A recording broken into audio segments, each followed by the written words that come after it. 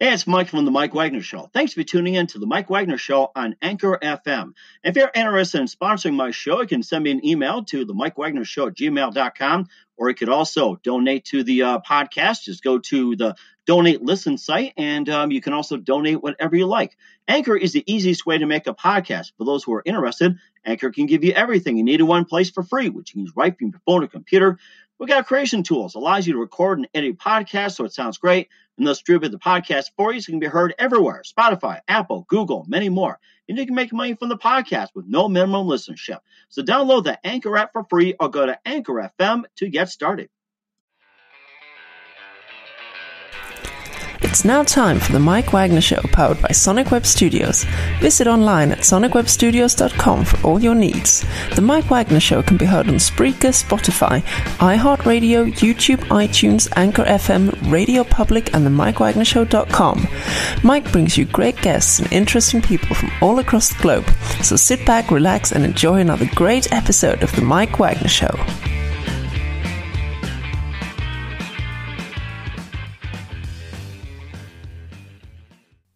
Hey everybody, it's Mike from the Mike Wagner Show, powered by Sonic Web Studios. Visit online at sonicwebstudios.com for all your needs. Looking at a professional website without breaking your budget? Sonic Web Studios is the answer. Sonic Web Studios offers fast, affordable custom web designs at below competition way. Call today at 1-800-303-3960. That's 1-800-303-3960. Or email to support at sonicwebstudios.com.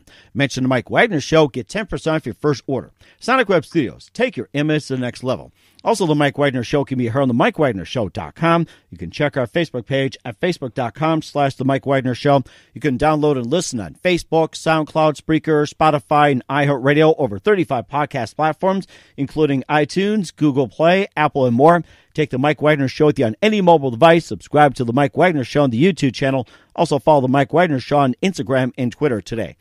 We're here with a wonderful lady who wrote a book about caregivers. It's in the form of a Bible. She's a registered nurse, has owned and operated a healthcare company for over 20 years. She's a caregiver, lifetime advocate for patients' rights, and she also advocates this book very, very highly. It's also being used literally as a Bible for most as well, too, for caregiving, and just simply, has a lot to offer, and of course, advice as well, too, especially in these trying times during the pandemic. And live, ladies and gentlemen, from outside California, we have the very, very talented and compassionate of the Caregivers Bible, ladies and gentlemen, Kristal Glover-Wing. Kristal, good morning, good afternoon, good evening. Thanks for joining us today.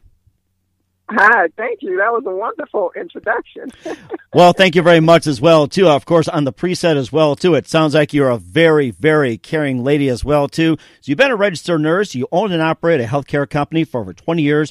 You're a caregiver, lifetime advocate for patients' rights, and you also have a book called The Caregivers Bible. And before we get into all that, tell us how to get your career started. I'm sorry, I didn't hear what you said. I'm sorry. Tell us how you got your career started. Well, I was in college. I've been in college for a couple of years, and I wasn't sure what I wanted to major in. And I went to my mom, and I asked her. I said, "Well, what do you think I should do?" And she said, "Become a nurse." She was an LPN, which is a licensed practical nurse. And so when she said that was pretty much what I did. I changed my major the next day. I graduated from college. And 6 months to a year later, I started my first company. And I was in business for 20 years. I owned a healthcare organization. About 3 years ago, I sold the company. And about 2 years ago, I became a traveling nurse. Wow. Okay. Yeah. And of course, did you travel like in statewide, or was it local, or did you do like regional, national, and how far did you travel to be a traveling nurse? Well, what I do is, you can travel to any state in the United States, and you can travel abroad, I'm sure. But I picked a few states that I liked that I wanted to travel to, so I've done everything from corrections to hospitals. I have a history in home health care and hospice. So I've been pretty much everywhere in nursing. Wow, that is amazing! And of course, you graduated, from nursing school, and you jumped in right away to owning and operating a healthcare company. And what influenced you to go ahead and start a company right away after graduating from nursing school? Well, I think it was more of an internal influence. I just wanted to do some things just a little differently from what I saw out in the industry, and so I just wound up starting I wanted to start a home health agency because I was working in home health, and but there was a moratorium in Louisiana, and so I couldn't start a home health agency. They basically stopped that. So somebody from the Department of Health and Hospital said, well, why don't you do hospice? Hospice is available. And so basically that's what I did. But it was just to do something a little differently from what I've seen in the industry. Even though I had only seen it for a short period of time, I just felt like I could do things a little bit, differently. Mm-hmm. And of course, with the nursing you've done back then, how do you compare it to the nursing now as well? The medical field has changed dramatically. Before, it was kind of old school, a little bit more on hand, maybe a little bit more compassion, and a little bit less paperwork and red tape. And don't get me wrong. Everything needs to evolve, but at the same time, it's evolved into pretty much an extensive amount of red tape and paperwork documentation, and it pulls a lot away the time that the nurses and the medical staff have for patient care. Mm-hmm. And also, too, with the pandemic as well, too, and I'm sure that, more strain is being put on nurses as well, too. And do you think a lot of nurses will start stepping up and helping out? Especially, there was a story I was reading about in New York and New Jersey that had over 100,000 deaths with the coronavirus, and I was listening to an ad on the radio for an agency that's trying to recruit nurses from all over the United States to come to work in New York and New Jersey, And I guess the question is, how big of a shortage do we have when it comes to nurses? And do you think nurses that have been retired are most likely to come out and help out not just in New York and New Jersey, but say in their local area? Well, the shortage existed before the coronavirus, and so it's only gotten worse. I just think that, it just depends on the nurse and their internal barometer, as far as what's going to propel them to maybe come out of retirement or in order to help during this crisis. I think it just depends on where they're at mentally, as far as if they're willing or able to do that. Mm-hmm. Basically, as a travel nurse, I can go anywhere. I can go in any state. And it seems as if it's, with COVID-19, it's become the shortage has become worse, and because they're taking care of a completely new population of patients, and people don't really quite understand the COVID-19 and the particulars about this particular organism that causes the COVID-19 organism. So I just think that it's going to be an individual decision. I don't think there are going to be nurses, pull out of the woodworks, but I might be wrong. Stranger things have happened. Mm-hmm. And of course, too, that we'll also talk more about, like with today's world, increased caseloads, cost cutting, managed cares, HMO, and of course, demands being placed on as well, too. And of course, we'll talk about the book and how to handle all that. But first, listen to the Mike Wagner Show at themikewagnershow.com, powered by Sonic Web Studios. Visit online at sonicwebstudios.com for all your needs. Looking for a professional website without breaking your budget? Sonic Web Studios is the answer. Sonic Web Studios offers fast, affordable custom web designs at below the competition way. Call today at 1-800-303-3960. That's 1-800-303-3960. Or or email to support@sonicwebstudios.com. Mention the Mike Wagner Show, get 10% off your first order. Sonic Web Studios, take your image to the next level. Also, the Mike Wagner Show can be heard on the MikeWagnerShow.com. You can check our Facebook page at Facebook.com/The Mike Wagner Show. You can download and listen on Facebook, SoundCloud, Spreaker, Spotify, iHeartRadio, Anchor FM, Google Play, Apple, and more. Over 35 podcast platforms. Take the Mike Wagner Show with you on any mobile device. Subscribe to the Mike Wagner Show on the YouTube channel. Also follow the Mike Wagner Show on Instagram and Twitter today. We're here with author Kristal Glover-Wing of the Caregivers Bible here on the Mike Wagner Show. She's been a registered nurse, owned and operated a healthcare company for over 20 years, and a traveling nurse as well, too. She's a caregiver, lifetime advocate for patients' rights, and talking about the Caregivers book and, just tell us more about it and what influenced you into writing about the Caregivers Bible. Well, everywhere I've been in healthcare, and I've been a few different places in healthcare. I talked about the different areas of healthcare I worked, but I also was the primary caregiver, or the only caregiver of my mother who passed away about 6 months ago. I've also been sick. And very, very sick, to where my mom had to kind of be the caregiver for me. So one of the things that I have seen and experienced in some ways at different points in time is that caregivers and patients, a lot of times they just don't understand what's going on with their health care or their loved one's health care. They go and they go to the doctor if they have an issue, and the doctor gives them a diagnosis, says, okay, well, the issue you have is diabetes, or the issue you have is high blood pressure. I'm going to go on ahead and order these medications.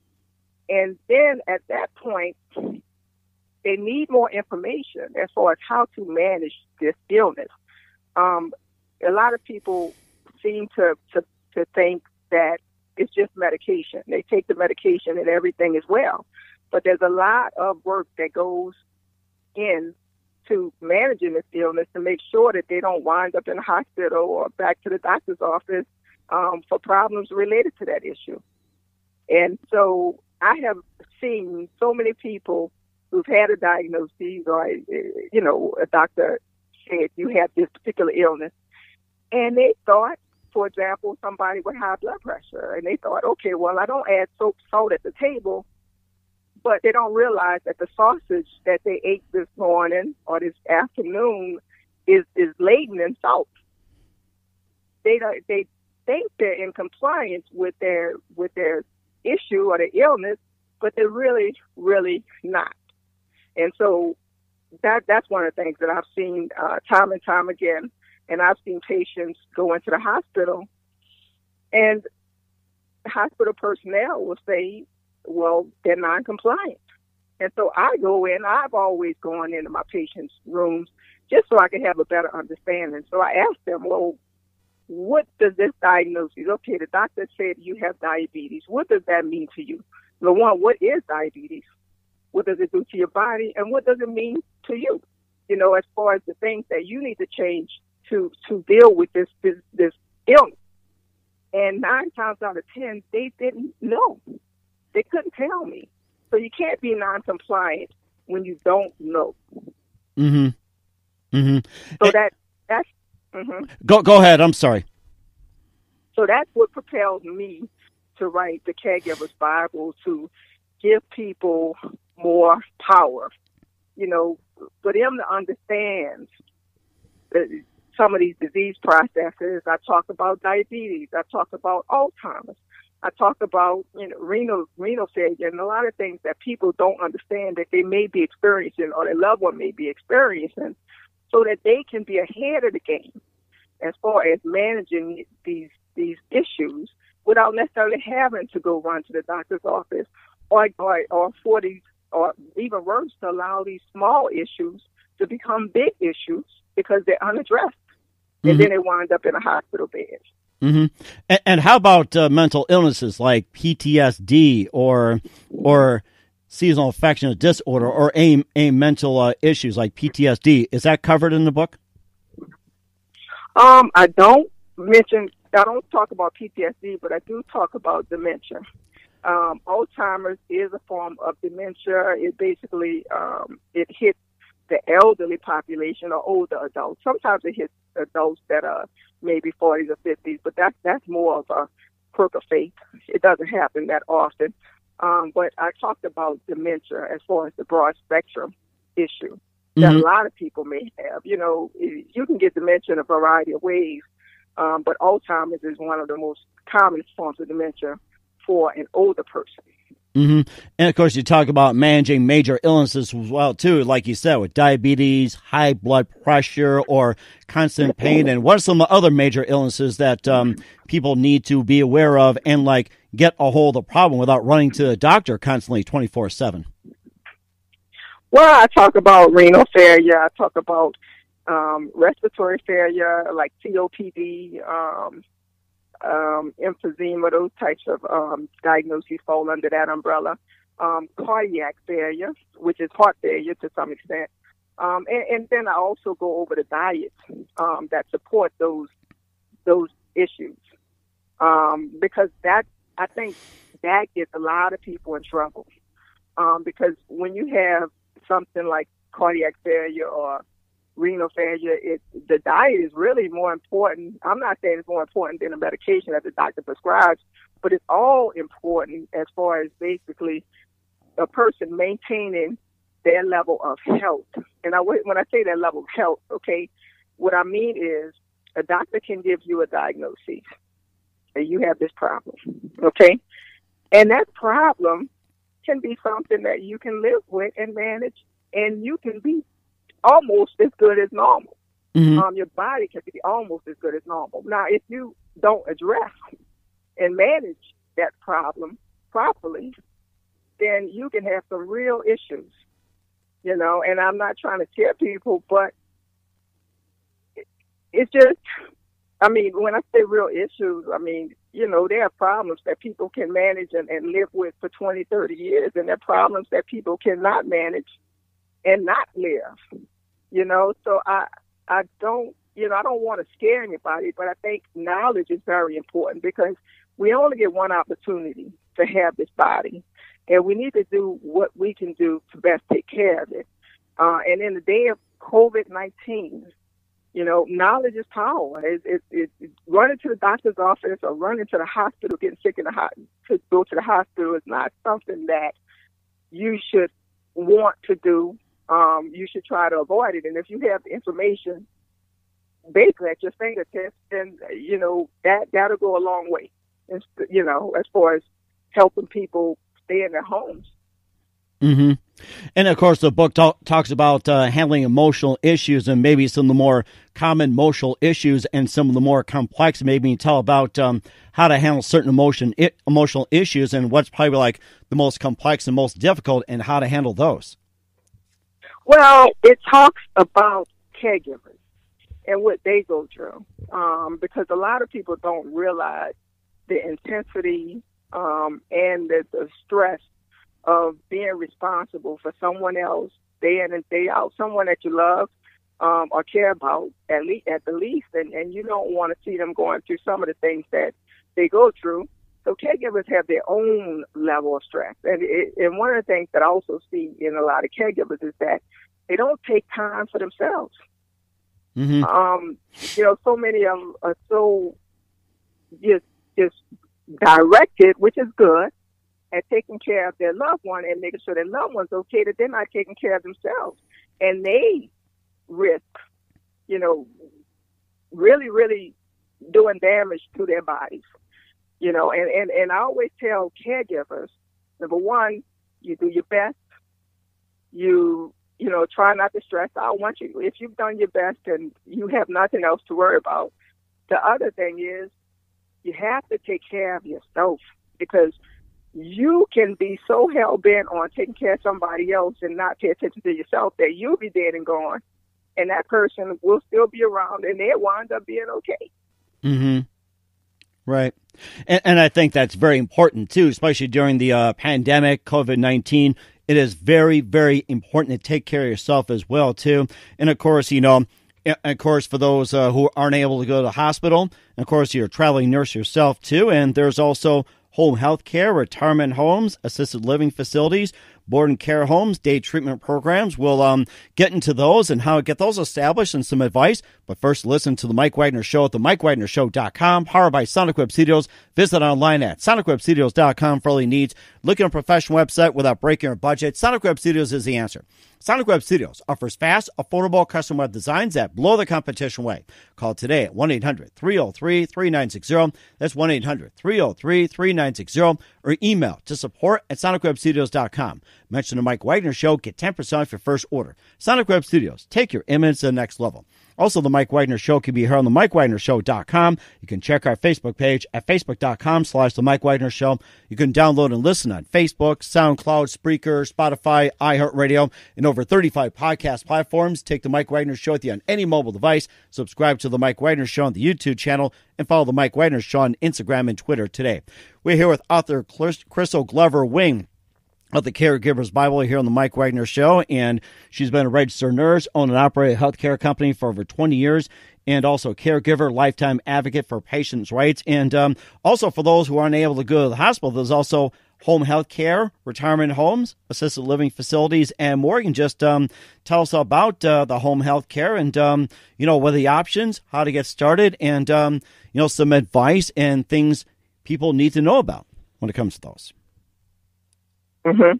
Right. I talked also in the book about the different services that are available to patients in their homes. And so that the public or the caregivers can understand what's available to them. Because a lot of people seem to be confused about that. And then not just that, once you select a service and they come in to do an admission, to admit whoever your loved one is, they're not going to necessarily tell you everything that they offer. And I think it's important that the consumers understand what they're supposed to offer so that you can know, so that the consumer can know what's available to them. Mm-hmm.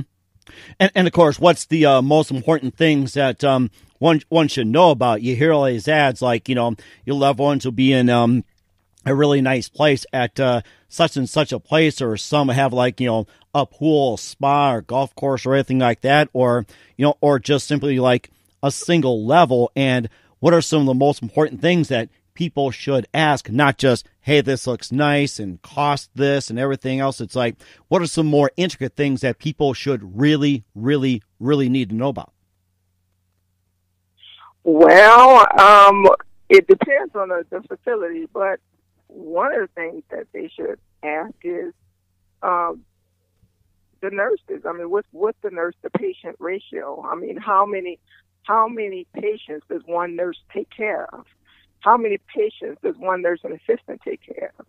Because that affects you directly. And even though every state has a requirement, they implement requirements as far as, okay, you can only, I'm just giving an example because different states are different, but a nursing assistant can take care of max 10 patients, or a nursing assistant can take care of maximum 20 patients, which that's a really high number, so it's probably more like 10 patients. I don't know if I can handle myself.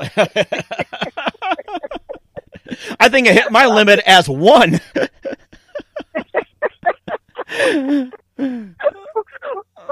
But the thing is, different facilities they do things differently. Some of them are going to do it a little bit better than others. I mean, some of them are going to say, hey, look, the Department of Health and Hospitals says, each nursing assistant should have maximum 10 patients, but we're only going to give our nursing assistants 6 patients or 7 patients.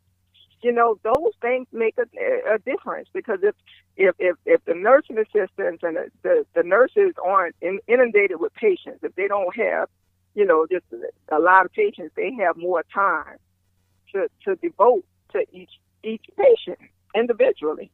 Then I say, as a caregiver, it's very important that you go meet the staff, especially if you're sending your loved one into a facility. Go meet the staff. See what their demeanor is. Because if you walk up to somebody and you say hello and they don't smile at you, then that would maybe should ring a bell and say maybe this is not the place for my loved one. Yes, they may be having a bad day, but at the same time, that's not your responsibility. So and then the scent. If you're sending your loved one into a facility, if you walk through that door and you smell urine or you smell feces, then it's generally one or two things that's happening. Ooh, okay? my. It's either they're not, taking care of the patient as promptly as they're supposed to, and the smells are lingering, or they just, they just don't have it together. I mean, basically that's what that boils down to. I mean, if the smell's hitting you at the front door, then I would be concerned. That would be red flag one for me. Mm-hmm. Mm-hmm. And also too, there's also patients' rights involved as well too. Your lifetime advocate, and why our patients' rights are so important, and what do patients really need to know in terms of their rights? Right. I mean, you, as a patient, the rights are absolute, pretty much. I mean, they have the right to refuse care. They have the right to know who's coming in to their room, and they have the right to confidentiality and privacy.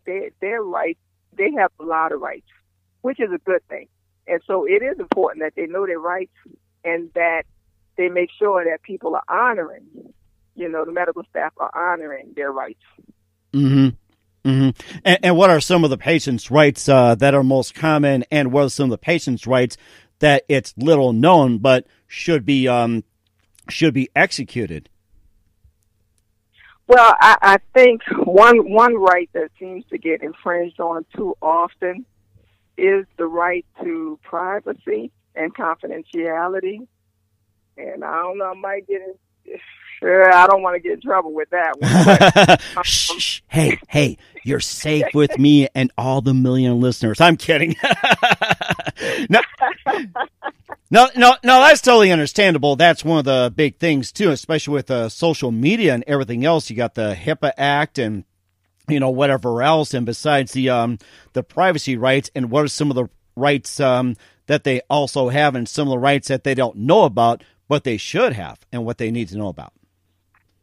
Right. Well, I mean, they have and when I say privacy and confidentiality, I don't mean, any staff or putting patients' information out on Facebook.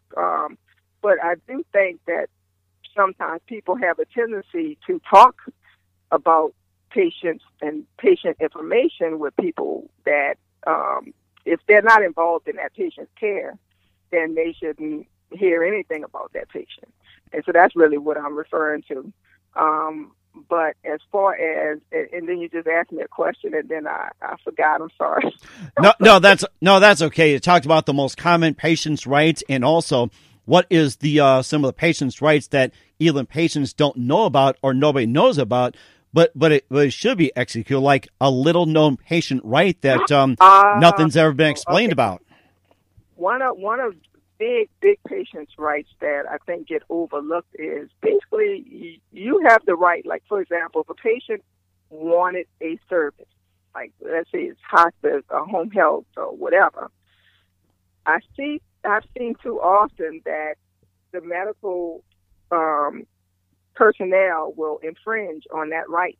They, just because they like this particular company, they too often try to push their patient in that direction. And the reality is the patient and the patient's family, they have the right to go with whoever they want to. Mm-hmm. And that's something that a lot of patients don't really understand. That's really given the medical professions just a little bit too much power. If they say that they want this company, then that's who they should be able to go with. And so that's something that a lot of people don't understand. A lot of people think that because the doctor says that that's the company that they use, that's what they have to do, and that's not true. Mm-hmm. And of course, they're entitled to a second opinion as well, too. And do you think that the reason why a lot of these doctors and facilities push for the service is is it for trying to secure for a patient, or is it more for financial gain?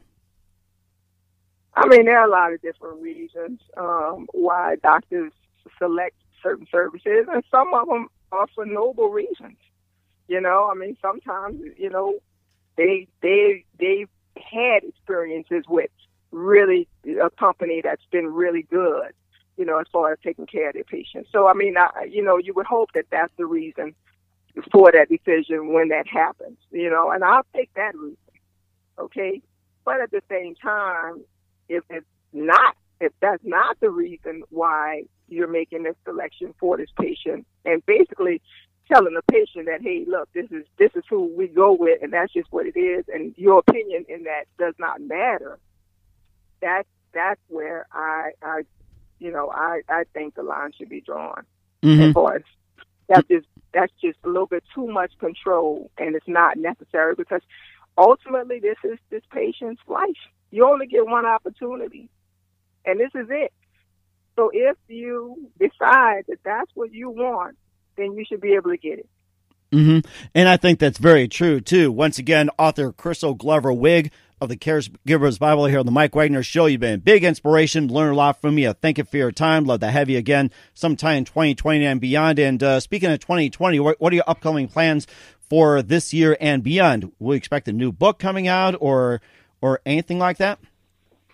I appreciate that, but I'm an aspiring screenwriter, so I've been working on some projects that are very different from this book. This book is a labor of love. I just wanted to give caregivers and patients the information that they need to get so that they can navigate the medical field. But this is not something that I plan on doing with the rest of my life. Mm-hmm. But I wanted to help people, and that's what I've done. So my direction now is very different. Mm-hmm. And I think that's an amazing direction you've done, too. And you say you're going to be working on a movie right now called Labor of Love. And did you just start it, or is it in the works, or when can we expect Labor of Love being released, or whatever movie you talked about? No, I'm sorry. I wasn't clear. The Caregivers Bible was a labor of love to help people. But actually, I started working on, I've written different screenplays, and I shot a film, a short, that I'm working on now. And also, I have a friend that I'm collaborating on, something as far as screenwriting with. So we'll see what direction I go in. We'll see how everything turns out. That'd be amazing. I'd love to see a Caregivers Bible come out in a screenplay as well, too. So you're keeping yourself going. This is great. And a couple more things with Kristal Glover-Wing, the Caregivers Bible, and the Mike Wagner Show. Who do you consider biggest influence in your career? Probably, as far as screenwriting is concerned, or should I, overall, my career as far as nursing and different things like that, the Caregivers Bible, it's my mom. My mom was my biggest influence. And so that's, and as far as the screenwriting, I definitely look at Shonda Rhimes as far as influencing me in that area. Mm-hmm. Yeah, I'm looking forward to your screenwriting as well, too. And what's the best advice you can give to anybody at this point? Look, let me tell you something. You just don't quit. You don't quit. If there's something that you want, you just continue to go after it, and eventually everything's going to work itself out. Mm-hmm. And I think that's the best advice there is. Once again, Kristal Glover-Wing, a big thank you for your time. You've been fantastic. She's the author of the Caregivers Bible and the Mike Wagner Show. A big thank you for your time. Looking forward to having you again soon. And once again, tell us about your upcoming projects. What's your website? How do people contact you? And where can people purchase your book? Okay, great. Actually, I have ebooks on Amazon, and I have my website where it's called it's www.thecaregiversbible with an S, no apostrophe.com, and I have paperbacks available on a website. And then you can get a little bit more information as far as what the Caregivers Bible offers. Mm-hmm. Okay. And, of course, once again, the website? www.thecaregiversbible.com. That's www.thecaregib as in Victor, KristalBible.com. That is fantastic. Once again, Kristal, a big thank you for your time. You've been fantastic. Learned a lot from you. Looking forward to having you again soon. Do us a favor. Keep us up to date. We'd love to have you back on sometime in 2020. You've been fantastic. Thank you so much, Mike. Appreciate it. Thanks for listening to the Mike Wagner Show, powered by Sonic Web Studios. Visit online at sonicwebstudios.com for all your needs. The Mike Wagner Show can be heard on Spreaker, Spotify, iHeartRadio, iTunes, YouTube, Anchor FM, Radio Public, and themikewagnershow.com. Please support our program with your donations at themikewagnershow.com. Join us again next time for another great episode of The Mike Wagner Show.